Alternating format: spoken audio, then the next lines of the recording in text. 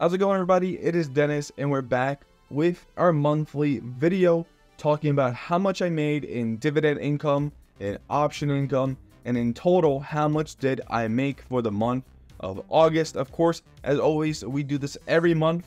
We go over how much I've made, not to brag, not to show off, but to go over just how these funds that I'm investing in are performing, say it be YieldMax, say it be Roundhill, or any other fund that I have. Plus to see how my option strategies are working. Are they winning? Am I being is it profitable, or am I losing and am I going down the drain and the option strategy is not working, or is it just not worth the time and risk and just in general stress spent trading options? So we're gonna go ahead and go over all that as we usually do. And once again, before we start, I want to say thank you everybody for supporting the videos. We've been doing great on the past videos talking about Roundhill, QDTE, and XDT. We've been getting good views, we've been getting good likes, we've been getting great subs being added to the channel. Thank you everybody who has subscribed and is watching. And once again, I hope you guys enjoyed this video, and let's go ahead and get into it. So, of course, we are looking at August. August is ending. The time of making this video, it's coming to the end of August. So, starting off with dividends, we are looking at OHI. As always, this is the first dividend that we get paid out or we have on the list. And for that, we got $12.59 from OHI. From Stag, we have $4.04. And of course, we have to look at the previous ones before we move on even. OHI, $12.59 compared to $12.32. So the dividends are growing.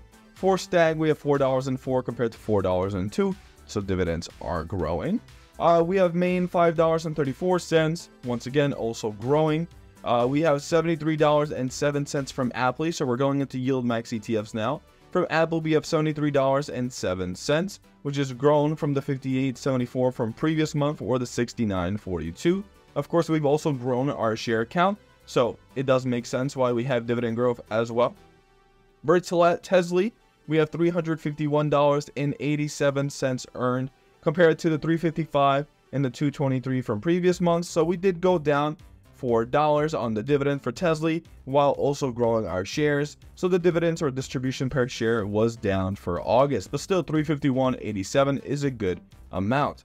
We have $129.29 from AMZY. Of course, as we may or may not know, AMZY did under deliver or perform a little bit worse this month for August compared to previous months. They did pay roughly, I think it was 40 cents per share dividend distribution. But still, $129.29, not too shabby. And I am adding more shares because Amazon at the moment is under the 200-day moving average and the 50-day moving average. So it's, I believe, is undervalued. So I added in a lot of shares. Now looking also at GUI, another one that I've been adding a lot of shares into because currently I feel like it's undervalued, especially moving under the 50-day moving average. I got $113.86, which is, of course, way higher than the previous dividends per share I have, or $60.51 and $69.03, because I did add a lot of shares. Another one, YieldMax ETF, the last YieldMax ETF and the most diversified, in my opinion, of YieldMax ETF is YMAX, which paid me $168.50, higher than the previous month, so we have a grower. And of course, it's growing because I am, of course, adding shares, so you can have that bias on top. But $168.50 is what I've earned from YMAX. From HTGC, we have $56.52. It has grown from the previous payout we had of $55.16. SPHD, we do not own anymore, so of course we don't have a dividend for it. We sold it 3 months ago. For EFC, we have $12.18, another dividend-paying ETF that has been growing on a monthly basis. We have DHS that paid $16.46, catching back up to the poor performance from last month, and still a little bit lower than the month before that. But it's still growing, and we still have the dividends coming in. Now, DGRW has not been paying recently. No dividend being paid for that. SCHH, of course, is a quarterly paying one, so we did not receive a dividend for that. RITM is a quarterly paying dividend ETF, so no dividend from there. TSLY we have sold out of, so we're not going to be receiving any dividends from that as well. And lastly, QDTE, the Roundhill ETF I've been talking about, I've been investing into, making videos on, and I've earned $238.47, from QDTE from the month of August alone, and that is holding 100 to 110 shares of QDTE by the end of the month. Of course, we didn't start with 110 shares, we had like 90, so it added up to 110 shares. And of course, as you can see, our option or dividend income for the month of August is $1,182.19. It has grown. We had 997, 735, 745. The dividends are growing. The dividends we're receiving every month are growing. It is going great. We're having a stable amount of growth. Of course, it's not jumping dramatically, right? As you can see, 745, 735. There's days or months where it's low. Then we had 997 and $1,182.19 now. You might be asking, how are we funding this? How is it growing so fast? How is the drip reinvesting and growing so fast? Well, it's not drip alone. I have drip, I reinvest all my dividends pretty much. I do not take anything out of my account. But $1,182.19 came with a little bit of help from the option income, which we're going to move into right now. Looking at RIOT, we earned $405 this month. It is lower than the previous months, but we did exit a bunch of the positions. Like mentioned before, the reason we had a negative $102 for last month was because we exited RIOT put. I had some put options on it. I had cash secure puts. I decided it is time to leave that position and begin to invest into something else, and that's what I did. That's why we had a negative $102. But this month we have $405 on 9 contracts being traded. So not too shabby. Of course, it's not 728 or 893 or from the previous months where I had $900, $1,000 earned, but $405 earned for RIOT, which is a stock that has been down lately due to Bitcoin being down, is not too shabby. Of course, Mara, we're not trading it, but it's still there just to have it for data purposes. TSLY we sold out of, no longer in Tesla. Of course, I still love and believe in Tesla, but that's why I have TSLY. So I'll be holding TSLY for my investment into Tesla.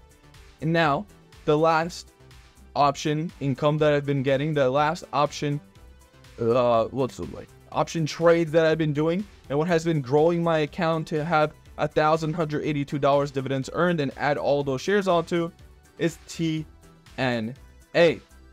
I've been talking about this. I've been mentioning this.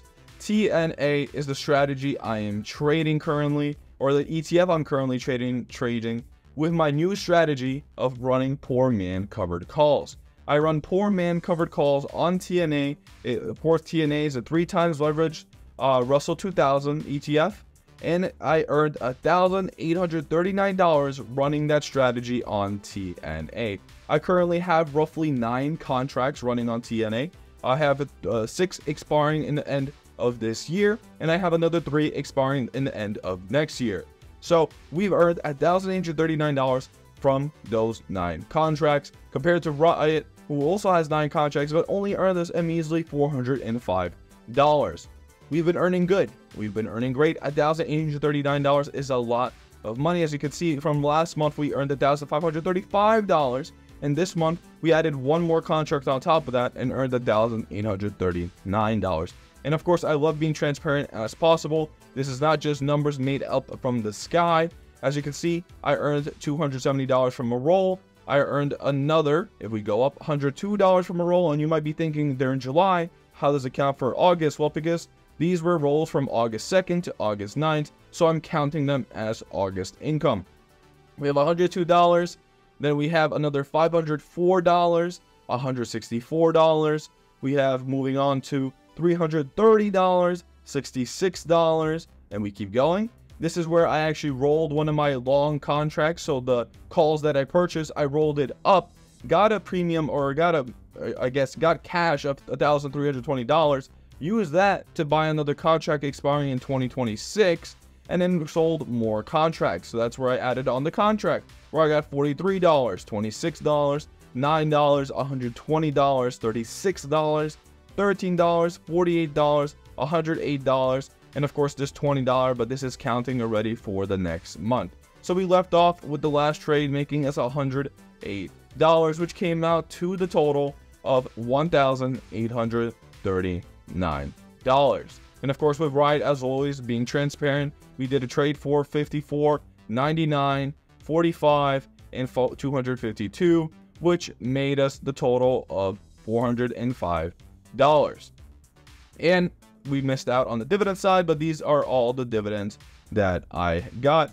When we look at August 2nd, these are all the dividends I received, and as you can see, most of them are reinvested, and the ones which were not reinvested, which is TSLY and AMZY, I manually reinvested based on my strategy and what ETF I want to purchase. So, that being said, $1,839 from TNA, $405 from RIOT, and $1,182.19 from all my dividends.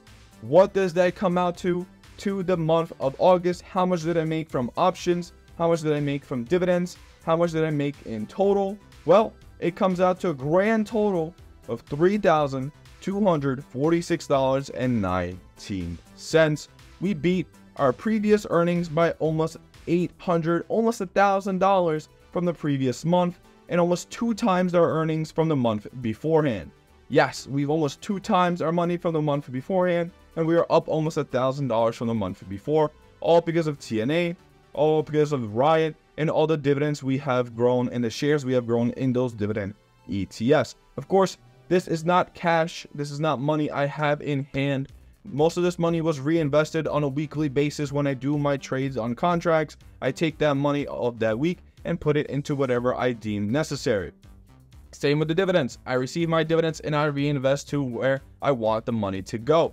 This money is not cash. If I do want to cash, I could take it out. If I want to take it out, I could take it out of margin, or I could wait to receive it from dividends, or I could wait to get it from my contract, but I choose not to. I have a job, I make my money, I have my salary, so that is good enough for me. This money I leave to grow. So $3,426 is how much I made and reinvested back into my portfolio. Of course, it could go down, it could go up. That $3,426 today in value could be $2,000, or it could be $4,000, or it could be $5,000, or it could be even $1,000. It depends on where the stocks that I invested to go.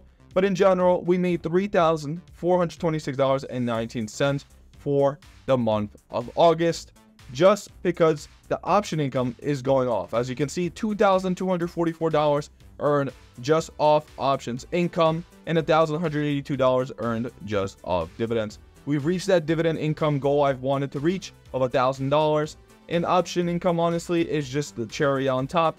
It goes where it wants to go. I don't really have a goal with that. My primary goal is to increase that dividend income. Get it to $2,000.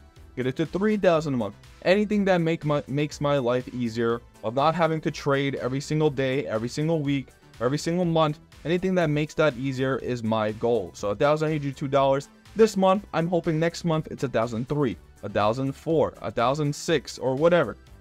I just want to get to $2,000, then get to $3,000. And of course, all that dividend that's coming in will go straight back into itself or into other strategies to make that faster, make that growth cycle faster.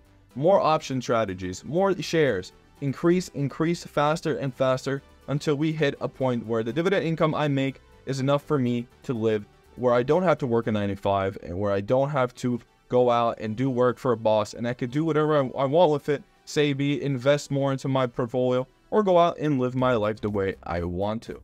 But that is August. That is how much I've made. I just deleted it. Let's go ahead and return that. But that's how much I've made, $3,426.19. And of course, I love being transparent as possible. As you guys can see, these are all the transactions, all the dividends, all the trades I made to earn what I've earned. And of course, as always, this is not to show off. This is just to show you guys how these strategies, how these ETFs are doing it for me. Are they making me money? Are the dividends worth it?